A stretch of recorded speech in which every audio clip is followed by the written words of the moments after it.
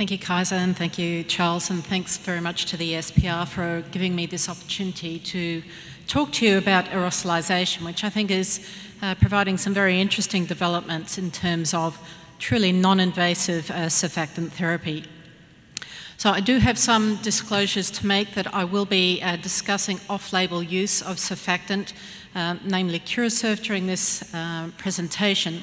And that's because we'll be discussing the results of our QNAB trial. The trial, or the nebulizers for the QNAB trial, were provided by PARI, and I should disclose that Stefan Minichieri, who was a co-investigator on the trial, does have a patent together with PARI for nebulization with a vibrating membrane. The surfactant for our trial was actually purchased from our hospital pharmacy and was funded by the State Health Department of Western Australia, a research grant. However, I have received surfactant for animal research from Chiesi in the past, and Fisher and Paykel provided the CPAP circuits for the study, and I've had given expert opinion to F&P for FDA purposes before for bubble CPAP, and I've also received unrestricted educational grants from F&P for research in the past. So with that all aside, I'd like to outline what we're going to do in the talk. I should just point out that despite what Peter said about all the beauty being over in the southeast, that Perth is indeed a beautiful place. Yes, there are a few large animals lurking in the sea here, but truly WA is a wonderful place, and I urge you to come visit us. So what we're going to do is review the principles of and the past evidence for surfactant aerosolization. I'm going to present the results of the QNAB trial and then discuss future directions for nebulized surfactant therapy. So just as way of background, surfactant, as you've heard, currently is approved for bolus treatment only. However, we have that increasing trend towards more use of non-invasive ventilation, either as first intention or step-down treatment after a brief intubation. And as Peter outlined earlier, that CPAP patients either miss out on surfactant, have delayed intubation in surfactant, or have non-invasive so-called instrumentation of the trachea and bolus surfactant treatment. Bolus surfactant, as you've heard, requires specialist skills, and that is particularly difficult for remote patients, which in my state is a big issue in terms of necessitating transfer to a level 3 unit. Sometimes that is thousands of kilometres away for some of our patients. Re-instrumentation is necessary if you're going to give a repeat dose unless you keep your patient intubated and ventilated. And as you've heard, sometimes patients require sedation and analgesia, and that could also compromise subsequent spontaneous breathing efficacy. Bolus surfactant itself has some complications in terms of airway obstruction, such as apnea, bradycardia, transient hypoxia, also hypertension, altered cerebral blood flow, and potential inhomogeneous spread if you're using positive pressure to distribute the surfactant. So why use nebulized surfactant? Well, it truly is less invasive and potentially has fewer side effects. It does not require any specialist skills, and therefore it's particularly apt for use in regional and outlying centres, and reduces the transfer to tertiary centres potentially, which could result in reduced health costs for the system, as well as geographical separation for the mums and their babies. And I just put up here a picture of Western Australia. This is my state, and the red dot is Perth. That's the only tertiary perinatal centre in the whole of the state, and just superimposed on that is both Europe and various states in the US, just to illustrate the kind of distances that we're talking about transferring. I'll say that if you ever decide to come out and do some clinical work with us as a junior registrar, you quite probably will end up flying over a fair bit of this state during your retrievals, and the scenery is dramatic. Okay, so past studies largely have been hampered, I think, by inefficient nebulizer systems and the lack of any lasting clinical benefit. However, the concept of nebulization is not new, and this is actually a publication from 1964, which was published by Robillard and colleagues, and describing the use of nebulizing a 0.25%, so very dilute solution of phospholipids into incubators of infants that had respiratory distress. And I'm just going to concentrate in this busy slide, but just concentrating on the retraction scores here. Their first 3 patients actually were very sick, and as you can see, all 3 died, but they were buoyed by the fact that the nebulization process didn't itself seem to have any negative effect on the infants, and they went on to then try this in 8 other babies. 3 of those 8 babies only required 1 exposure or 1 lot of nebulization therapy to see a marked reduction in their retraction score, whilst after the second dose you could see further reductions in the remaining 5. So this suggested that even just spraying a mist into an incubator of a phospholipid compound was sufficient to have some kind of clinical effect. Obviously, this was not a randomized controlled trial. Okay, it was then about 30 years before there was much more work done on this. This is a slide from a paper in 1991 from Alan Job's group in 130 to 132-day preterm lambs. These lambs received 3 hours of continuous nebulization, 110 milligrams per kilo in total of surfactant. And what they found, and they compared, see if I can get this pointer to work, yeah. So they compared 3 surfactant groups, 2 nebulized, 1 nebulized Surfanto, 1 nebulized natural surfactant, and also an instilled bolus natural surfactant, and compared that to a nebulized saline group. And all 3 groups that received the surfactant had much improved compliance, as you can see on these pressure volume curves obtained at study completion, but also improved ventilation efficiency index and oxygenation. However, with the nebulization, what they found was that most of the surfactant they'd given was actually trapped in the filter, the T-piece and the expiratory tubing of the jet nebulizer device they were using. So actually only 1.9 to 2.7% of the surfactant they administered actually got down into the lung. And clearly that's not a huge proportion if you're talking about an expensive drug. Nonetheless, it seemed that they could achieve a clinical effect with only 2 to 3 milligrams per kilo of surfactant reaching the distal organ. And I think that tells us something in terms of how much we need to actually achieve some clinical benefit. Surfactant nebulization may have some other benefits, and this a group of studies done on rabbits by Deacon co-workers, where they analysed a surfactant distribution, comparing nebulization to bolus instilled.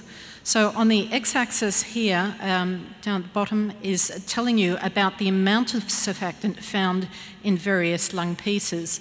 And the y-axis is telling you how many lung pieces had that amount of surfactant.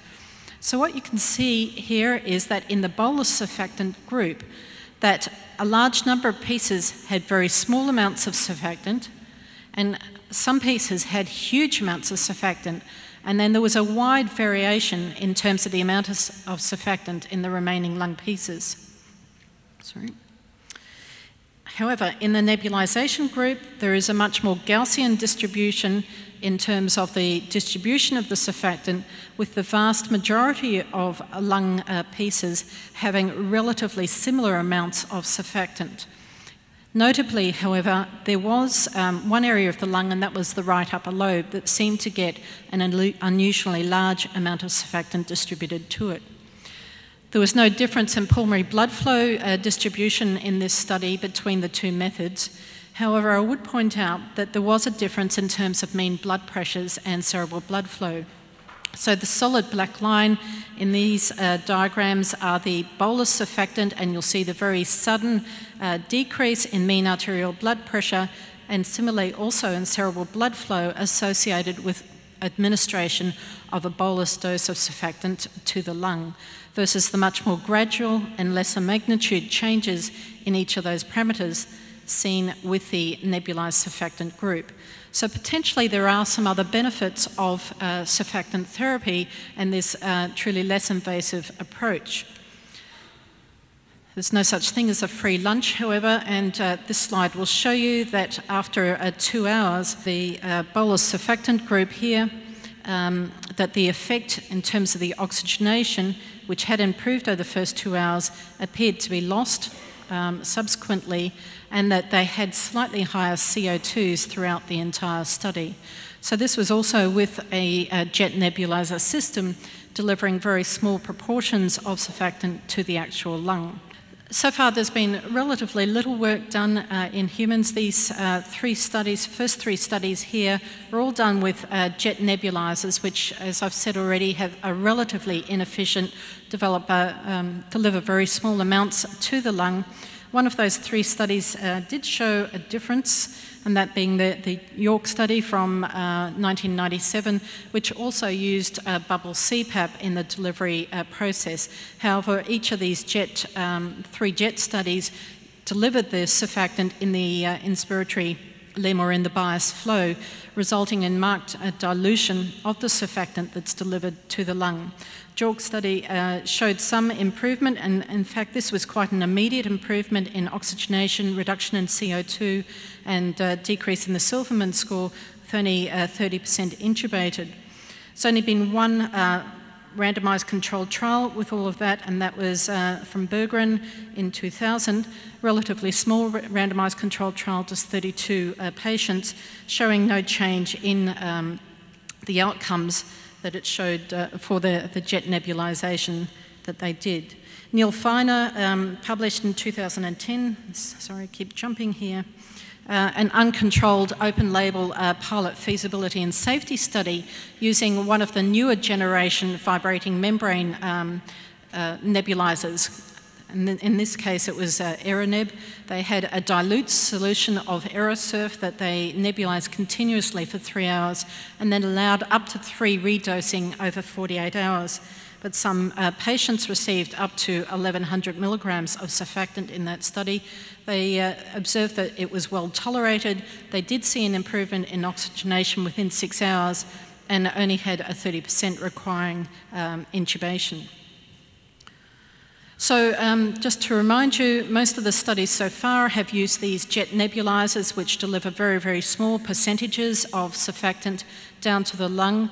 What we used for our study is this PAEDIATRICS nebulizer. This was an investigational device, but relatively a low dead space device, which was positioned right at the connector to the face mask, and which we've shown, or Stefan Mukari has shown in bench tests, to be able to deliver more than 20% of the dose to the actual lung. It has some particular benefits, particularly including a very small retain of the dose within the device itself.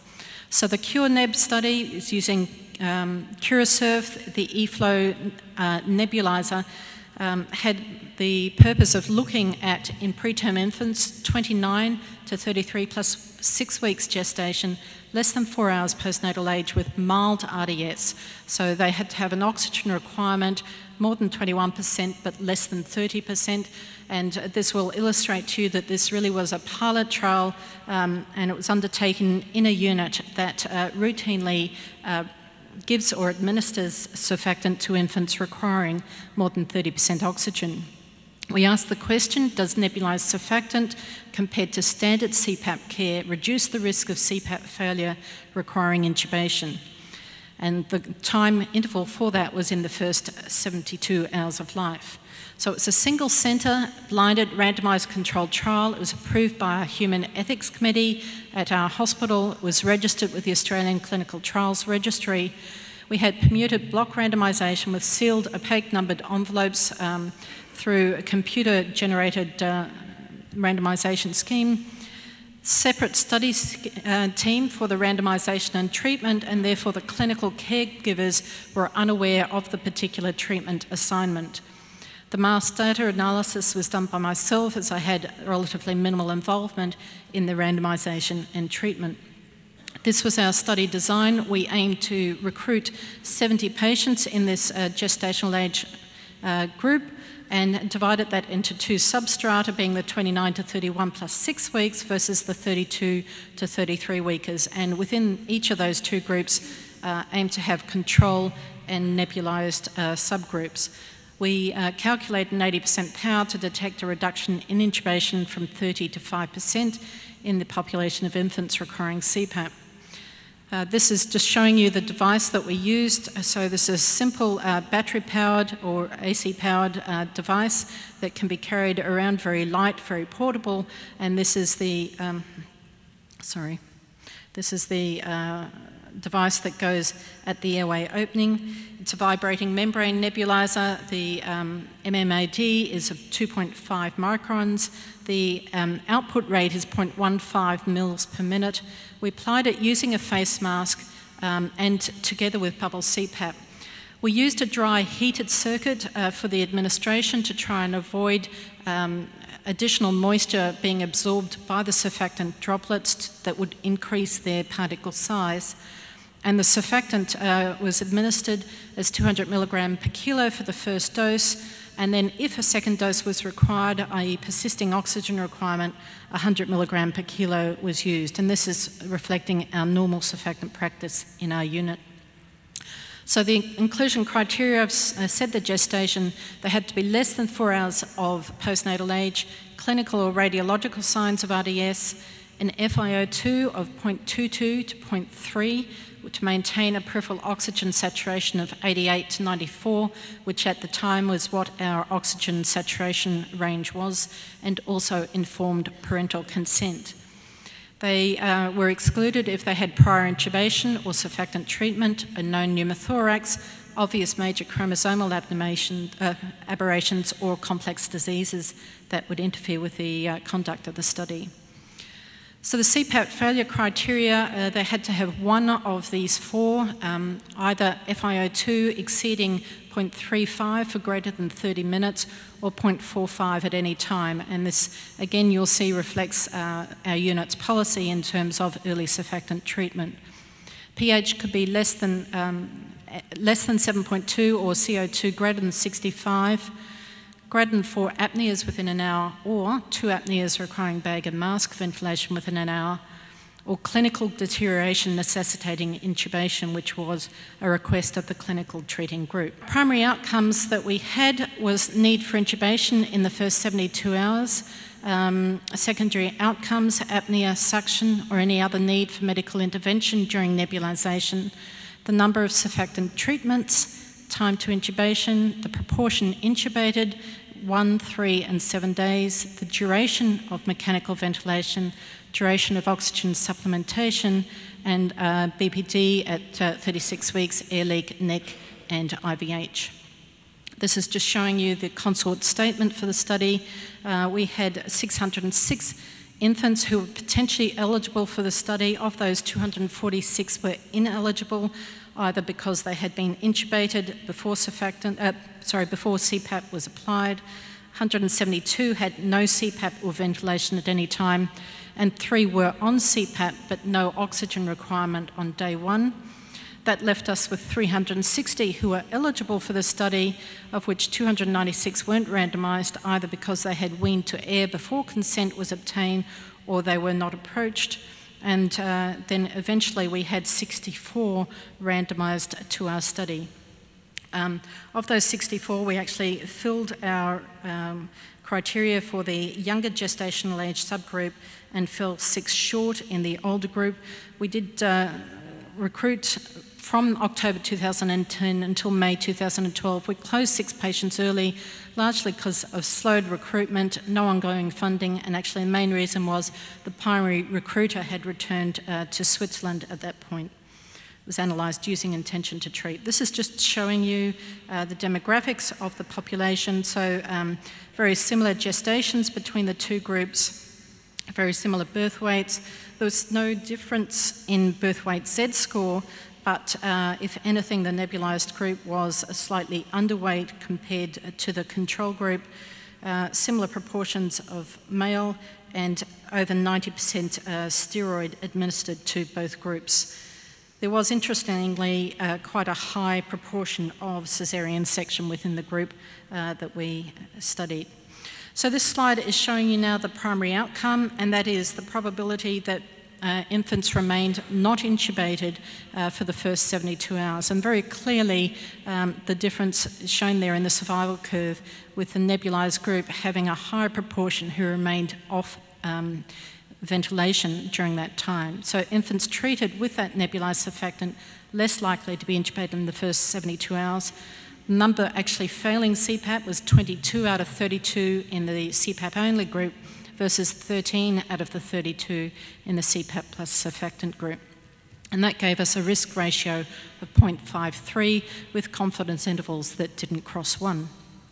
However, when we look at the subgroup analysis for that, we could see quite clearly that most of that effect was in the more mature group, with only 1 infant failing CPAP in the nebulized surfactant group compared to 10 out of 13 failing in the CPAP only group, with a risk ratio of 0.25 and confidence intervals as given there. The more immature group, there was no difference in the intubation requirement for the two groups, with a risk ratio of 0.86 and confidence intervals relatively wide, crossing 1. However, I would point out that the nebulized group shown in red here, when they failed, tended to fail later than the group that received CPAP only, suggesting that there may well have been a physiological effect of the nebulized surfactant in that group. We look at the clinical status at the failure of CPAP, and for pH, CO2, respiratory rate, FiO2, and the amount of CPAP that they were actually on, there was no difference in terms of any of those parameters. If anything, the nebulized surfactant group were slightly better at the time that they were intubated, which certainly indicates that we weren't biased in terms of there was no contamination with the clinicians knowing which group was which, and preferentially later intubation of the surfactant group. The reason for failure, when looked at which of the failure criteria they failed on, you can see the only one that failed in the more mature group was because the clinician decided that the baby was working too hard, and this baby was intubated in the notes according to the notes for tachypnea. In the more immature group, they either failed for exceeding the FiO2 limits, or predominantly because of clinician assessment that the baby actually was working sufficiently hard and was in enough distress that it warranted receiving surfactant. Secondary outcomes, no difference in terms of the proportion of infants who were intubated at the 24, 72, 7-day group. This is because a number of those who were intubated were actually rapidly extubated again. The time to intubation, was significantly different between the groups, with much later intubation in the nebulized surfactant group. And I think that this number is interesting and has ramifications for the future dosing intervals for this. 11.6 hours from birth is when they failed. We had a redosing criteria of 12 hours from the time of their first dose, and that, because that was standard for intubation Curacef redosing in our unit. So arguably, if you're going to redose with nebulization, perhaps it needs to be done earlier. There was no difference in the overall duration of mechanical ventilation between the two groups. If we restrict that analysis to only those babies who are intubated, then the nebulized group were intubated for about 6 hours longer, probably reflecting the fact that they were intubated slightly later in their course. But I'd urge you to take that outcome with caution, because we did not mandate any extubation criteria, and therefore there weren't any firm criteria for extubation. The time to room air was slightly longer in the nebulized surfactant group, and in part this reflects the fact that the control group, as soon as they got intubated, given they were relatively mild RDS, actually were weaned to air very, very quickly. Surfactant dosing, not surprisingly, there was a difference in terms of nebulized by design. You can see the bolus surfactant, more bolus surfactant was given to the control group. The secondary outcomes for any of the other adverse outcomes of prematurity were not different. So, in summary, we saw no major adverse effects. I will note that we saw transient rises in the TCM CO2 levels that resolved very rapidly as soon as we lifted the mask. And only one baby during the study had an apneic episode that required us to briefly lift the mask, stimulate the baby, and then continue with the procedure. Overall, the study procedure was very well tolerated. The therapy was very, very simple to deliver. So nebulized surfactant in the first 4 hours of life in moderate, very preterm infants with mild RDS reduced the relative risk of intubation in the first 72 hours. There's still quite a lot of work to be done in this therapy in terms of determining the optimum dose, the redosing interval, the delivery rate, refining the patient interface so that we don't have a problem with CO2 accumulation whilst also avoiding the impaction of surfactant, and that's one of the problems with delivering this via cannulae. And we also, perhaps in the future, will be looking forward to a non-inferiority trial, perhaps comparing nebulization to Insure or some other less invasive surfactant therapy approach. So many thanks to the parents of babies who are involved in the trial, our funding bodies. A big, huge thanks to Stefan Minikeri, who I have to say, without whom this trial would not have proceeded. He was more than happy to come in at 2 o'clock in the morning to randomise babies to this trial, and really his dedication needs to be acknowledged. I'll leave by inviting you all to join us at the Perinatal Society of Australia and New Zealand meeting, which will be held in Perth next year, and you can come see some of the beautiful scenery for yourself. Thank you.